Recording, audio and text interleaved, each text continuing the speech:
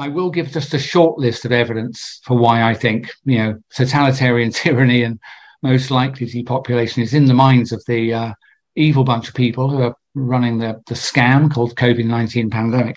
But because I could easily use all the time I've got, and because I've given about 80 interviews on the subject already, I will step briefly through what I think we could do about it.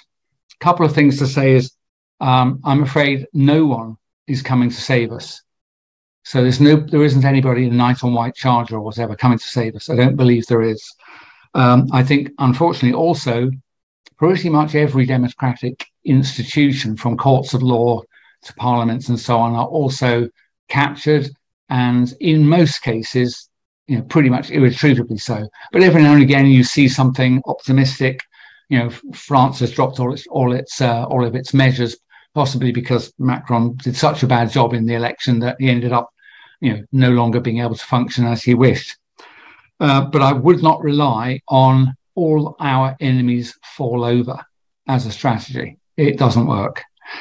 Because these are clever people, and I bet they've thought of 3 or 4 sort of fallback options. So that's probably not a smart move. What can we do about it? I would say the first thing, once you've persuaded yourself, if you are persuaded, fine. If not, well, do what you want.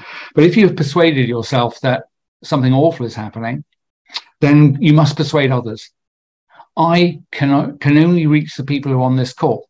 Let's say you've got 10 people in your network. They're not on this call. I will never reach them. They'll never hear of me. The mainstream media will never tell them the truth. Oh, it's you, the people on this call. Only you can reach that last mile. So I'm asking you, you may think, oh, I've already tried. Try again. Try again and change what you're doing to try. And also with good humor, rhetoric is quite good. Why do you think this? Or what do you think's happening?